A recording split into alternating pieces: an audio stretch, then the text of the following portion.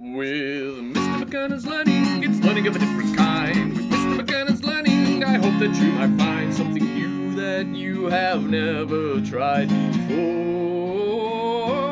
Just some stuff to stop your brain from getting bored. No! Oh yeah, it goes with anything. Oh, yoo-hoo, hi!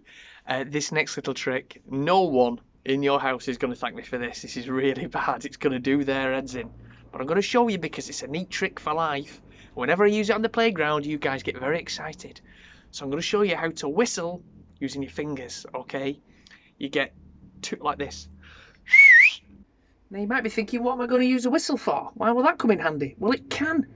Sometimes I'm at sports events and I don't have a whistle, but I do, don't I?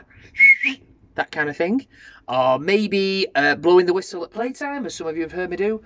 Or maybe even if you're trying to get someone's attention on the street. I've seen people shout on the street trying to get their friend's attention. Dan! Dan! Dan! Like that.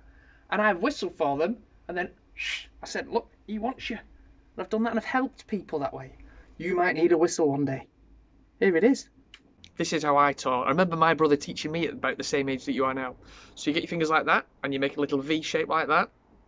And then you're going to have to get your tongue. I'm going in close, sorry. And you have to roll your tongue backwards. And push it backwards. And keep rolling. So you find that whistle point. It would just sound like for ages. It's practice, like lots of these little tricks I'm showing you. Practice. Are you ready?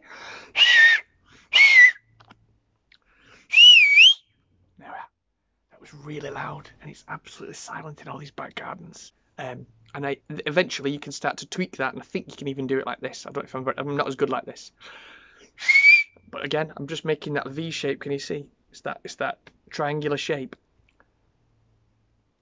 Push your tongue back like that.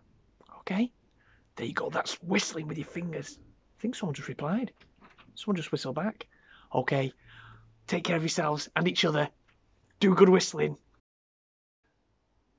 My son number one thought I was whistling to him in his bedroom, wanted his attention, which is sometimes I do. I order either ring a bell or I whistle, and the children come running to help.